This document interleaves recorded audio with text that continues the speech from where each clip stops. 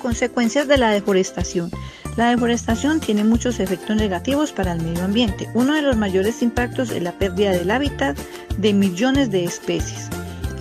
70% de los animales y plantas que habitan los bosques de la Tierra no pueden sobrevivir a la deforestación que destruye su medio. Cuando los humanos comenzamos a cultivar hace unos 10.000 años, los bosques cubrían la mitad de la Tierra. Hoy poco más que la mitad de esa cubierta forestal original permanece. Cada año, 130.000 kilómetros cuadrados de bosque son talados o quemados. Esto significa que perdemos al menos 10 millones de árboles cada día, y esta destrucción es la responsable de arrojar a la atmósfera 5.000 millones de toneladas de CO2 por año. Los bosques son talados para obtener madera y pulpa de papel, además de combustible, también con el objeto de limpiar la tierra para cultivos, ganado o plantaciones de café, aceite de palma y otros árboles. La mayoría de los países industriales han talado sus principales bosques originales desde hace décadas o siglos. Sin embargo, los bosques europeos se están expandiendo una vez más debido a la regeneración y replantación. Solo el 20% de los bosques del mundo permanecen intactos en grandes áreas. La mayoría de estos se encuentran en el sudoeste asiático, África Central, el Amazonas y cerca del Círculo Polar Ártico. Por otro lado, la tala de los bosques tropicales genera las condiciones óptimas para la difusión de las plagas transmitidas por mosquitos como la malaria y el dengue. Cuando la agricultura sustituye al bosque, la regeneración de la vegetación arbustiva proporciona un entorno mucho más apropiado para los mosquitos portadores de los parásitos de la malaria y el dengue. La deforestación es también un factor coadyuvante del cambio climático. Los suelos de los bosques son húmedos, pero sin la protección de la cubierta arbórea se secan rápidamente.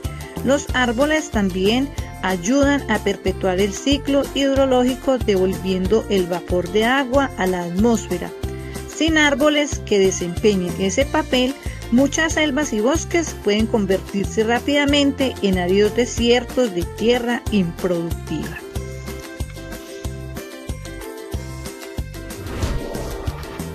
Efectos de los incendios sobre la fauna.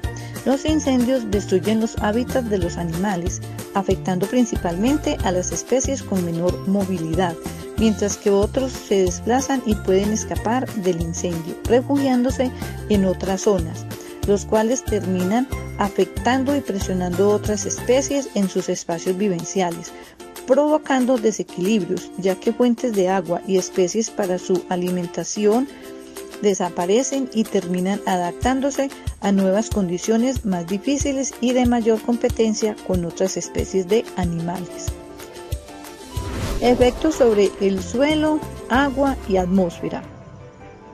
Las altas temperaturas que se generan en el interior de los incendios pueden llegar a eliminar los organismos encargados de desintegrar los materiales orgánicos como hongos, bacilos y bacterias, debilitando su fertilidad y cambiando las condiciones para que otras especies vegetales como pastos y hierbas de poco valor pueblen el área afectada.